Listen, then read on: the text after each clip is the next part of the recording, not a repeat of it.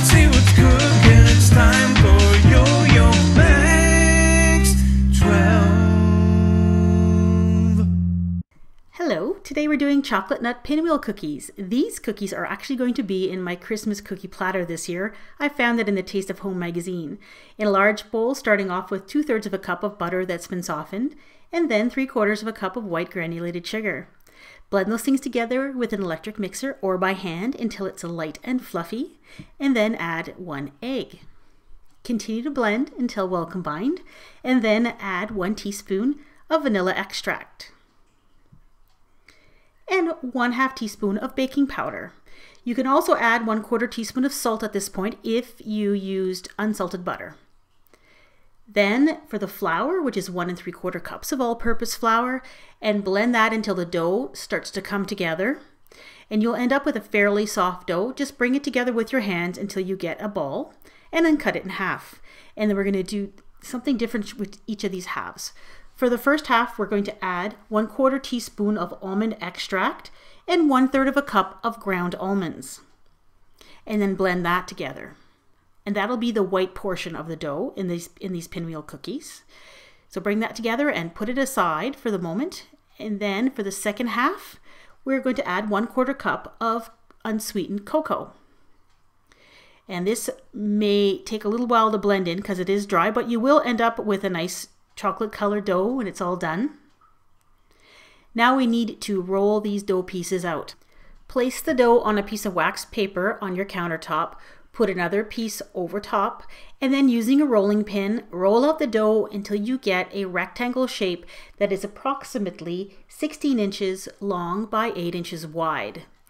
And it's not absolutely necessary to use a ruler to make sure you have the exact dimensions, but you want to make sure that your white piece and your chocolate piece are the same size. And once you get the size you want, put it on a cookie sheet and put it in the refrigerator to chill. And do the same thing with the chocolate colored piece. I found it was better if you rolled it out into a log shape first and then flattened it out. You need the pieces to be about 1/4 of an inch thick, and if you use the 16 by 8 dimensions, they'll probably automatically end up being the right thickness all over. So once again, placing it on a cookie sheet and putting it in the refrigerator for about 30 minutes until it firms up. Once it's firmed up, take the white piece and put it on top of the chocolate piece and just press down a little bit, and then peel off the waxed paper. They will stick together quite nicely. And then you need to roll it up so you get your pinwheel shape. You're going to start from the long edge and use the wax paper to help you as you're doing this. It might be a little bit difficult to get it started, and if you find the dough is cracking a lot because maybe it's a little bit too chilled, just let it sit at room temperature for a few minutes and it'll soften right up quite quickly. So I'm using the wax paper to help roll it up evenly, and I'm pressing the rolled section together a little bit just to make sure that those pieces are sticking together nicely and there are no large air pockets. So once it's all rolled up, you're going to wrap it in some wax paper, and then you're going to put it in the refrigerator to let it chill for several hours or overnight. Now I let mine sit in the refrigerator for about 4 hours and it was perfect. Make sure you wrap your dough so that it doesn't dry out in the refrigerator. Once it's all wrapped up, I put mine on a cookie sheet just to make sure that the dough log stayed nice and straight. And then once it was thoroughly chilled, I took it out and I cut the roll in half just to make it easier to manage because my cutting board wasn't very long. And then using a sharp knife, cut the roll into 1/4 inch slices, and each of those slices will be a cookie.